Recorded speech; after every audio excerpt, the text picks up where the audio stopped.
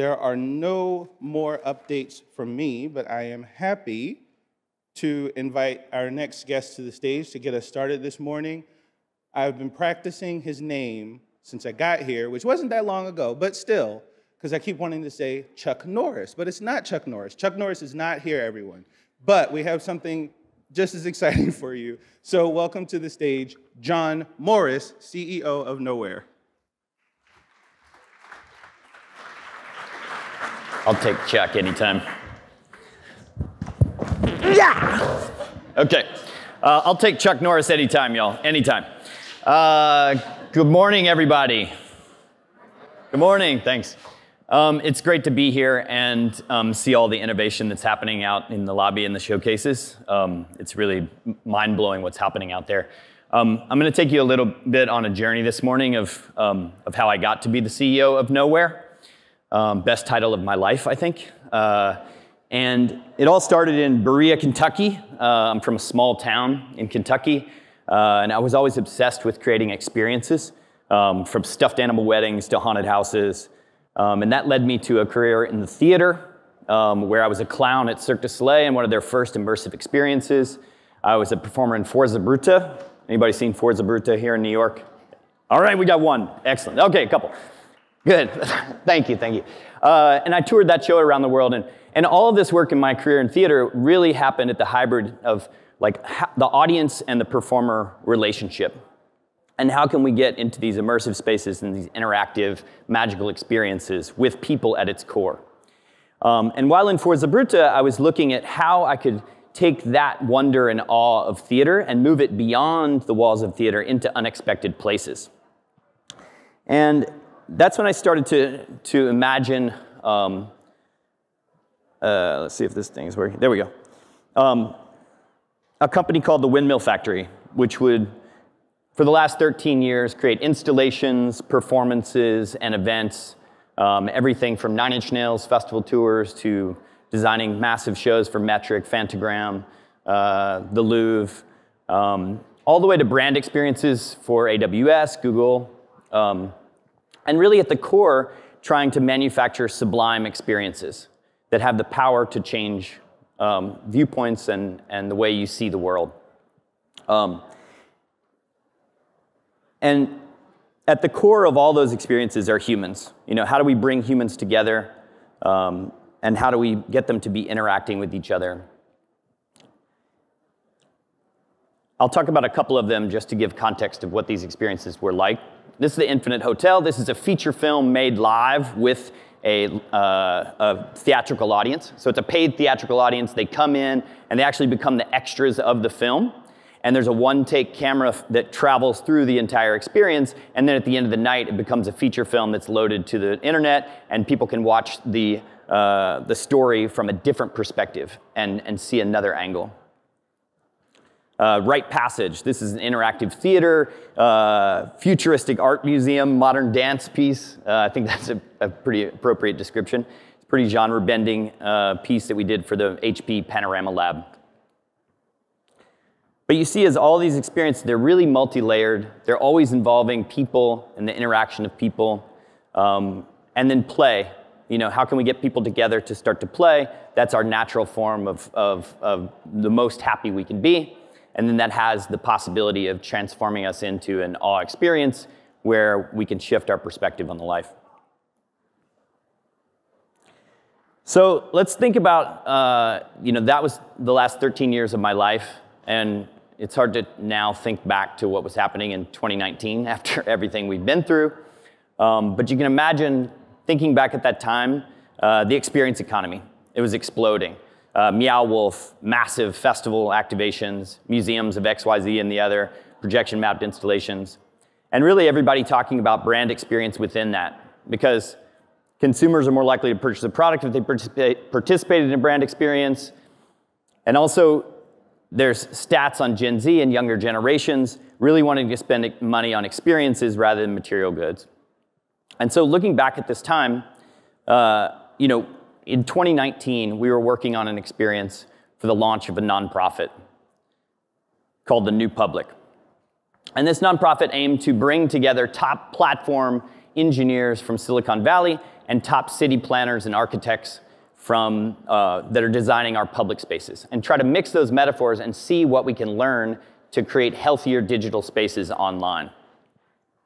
So we created this 48-hour epic, launch experience that traveled through multiple venues in San Francisco to really try to get these people together, talking, learning from each other, to see if we could shape a healthier digital future. Then this happened. Global isolation, driving us all onto these platforms that were starting to create massive social divides, mistrust in the news and others, mental health issues, and a destabilization of democracy.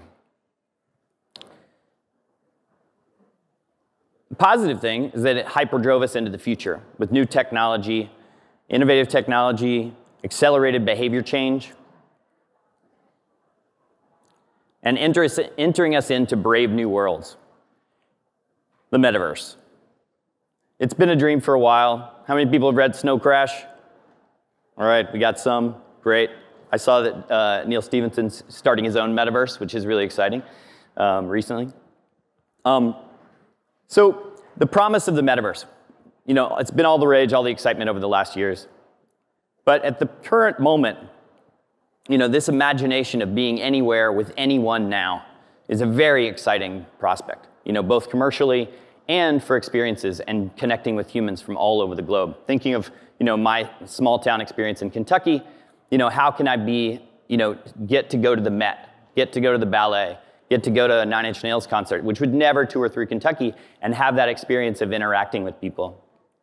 And so if you think now, that feels like a super far off future, but it's really exciting because it's infinite space. It's an infinite space that we can play in, that we can interact in, and that we can create in. And so with this excitement of the possibility of that, there's a real problem that's happening right now, which is most of the people there look like this. You guys want to hang out with these people? Yeah, I don't want to have a beer with these people. Tonight, hey, you guys want to get together and have a beer with these guys tonight? No, I don't think so. So this is like 75% of human interaction is nonverbal. It's body language, it's communication, it's Chuck Norris, and how can we establish real connection, real human connection with avatars, with their semblances, where we don't know if it's an adult or a child we're talking to, where anonymity creates negative behaviors? How many people have experienced negative behaviors in a video game or a metaverse platform with an avatar? A couple of you out there. A friend of mine was telling me a story the other day, Andrew McMahon, this pop star that we work with, that he plays poker with his friends in VR, and these people came into his room and were like putting cigarettes out on their face. And so, right now, these online experiences are quite unremarkable. We have the promise of gaming, we would play an adventure, but we're stuck in these cartoon avatars. We have video chat where, we ran to during the pandemic because we crave human connection. Zoom exploded, but Zoom fatigue. We're stuck in video boxes, in Brady Bunch format, where we don't have any agency to move around. And we have big time social, which has created a lot of massive super collective, but we're stuck in an infinite chat or a scroll. And at the core of all this, in all my work in my life, people always make the experience, because we're the most interesting things on the planet. I mean, to us, quite ego-driven, but how can we bring those people to the metaverse? So we started thinking, how can we create a presence engine? How can we combine gaming, video chat, and big social to really create a spatial platform that allows humans to be together with each other, where they can read, write, and own their own experiences face-to-face with each other? And so when the New Public got canceled and that immersive event in San Francisco was no longer possible, we started looking into how could we do that digitally.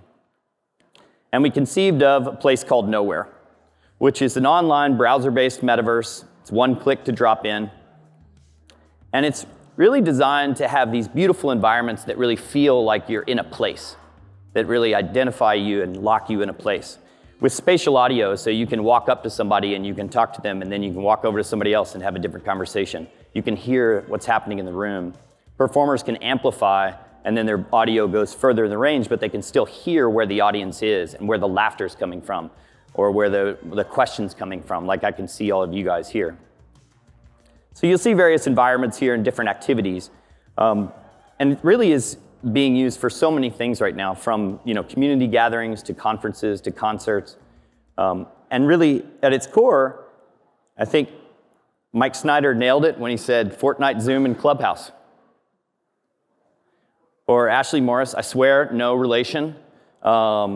This New York Comedy Club comedian who really speaks about feeling human in this space, feeling the audience as her favorite online venue.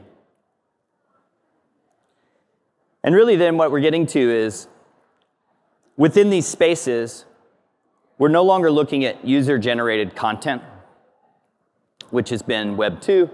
It's been, create a video, load it to TikTok, load it to YouTube, watch it passively. We're going to be moving to player-generated experiences, where a creator like Ashley can go online and she can, perform a comedy show for a global audience and have that experience be captured on the blockchain and sell that. Where creators and artists can build these communities with experiences and deepen and excite human connection. And where brands can come in and help support these experiences and really delight the players with physical goods that have actual utility, both physical and digital. Here's a few examples of some things that have happened on the platform since we've launched it. This is any French Québécois folks in here? All right, we got one. What's le fuck? Le fuck. The seal, it's the seal in French, just so you know. So the seal, this Fuck Off Music Conference, it's a 40-band music festival throughout the metaverse, sponsored by SiriusXM and Doze. It was a multi-stage, multi-environment festival. It really did feel like a festival. You're popping around, you're meeting new humans, and you're seeing live bands perform within a browser-based drop-in metaverse. Brazilian Immersive Fashion Week hosted all of their networking, their AMA sessions. They're putting up all the different fashion apparel in frames that you could click and purchase.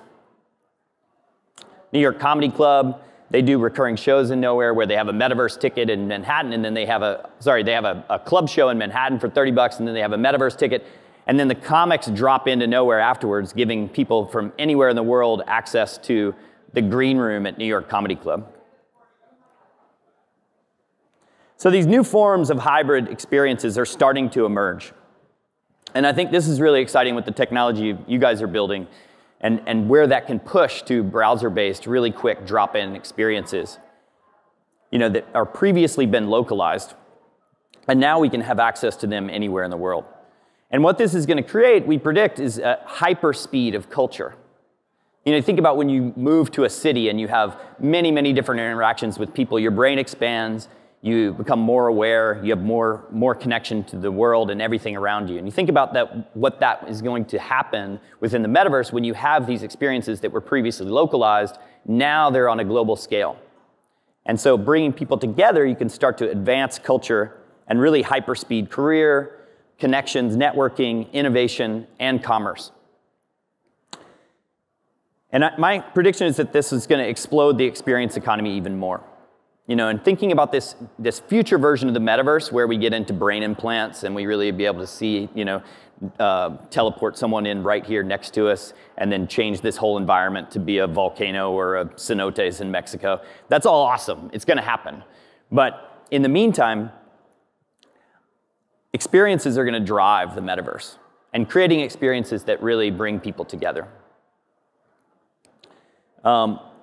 We have a big launch coming up this fall that I wanted to tell you about. It's the middle. It's going to be the first time we're opening up a public middle entertainment district in Nowhere with several different live entertainment partners and these portals that you can jump in for entertainment to various experiences. And then 24/7 artist gallery worlds and artist worlds where an artist, music artist or a visual artist will create an entire environment that's like their new 3D website. how they engage with their merchandise, how they engage with their digital content of their music videos, their concert snippets that they can sell as NFTs. And really just building to a world where I think all of this innovation that you guys are doing and the metaverse push, and where live creators like myself have come into this space because of this global trigger of the pandemic.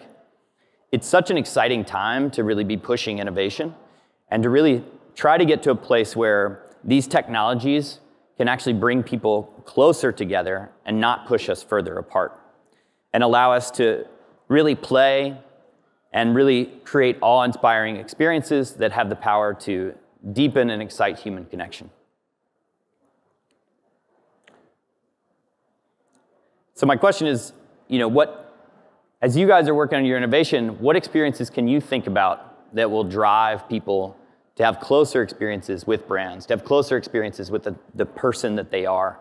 And I think about AR technology as the future of all this, and where we're able to place anything on us, whether it be a digital layer of fabric or a real layer of fabric, and how those two are going to integrate and be combining together.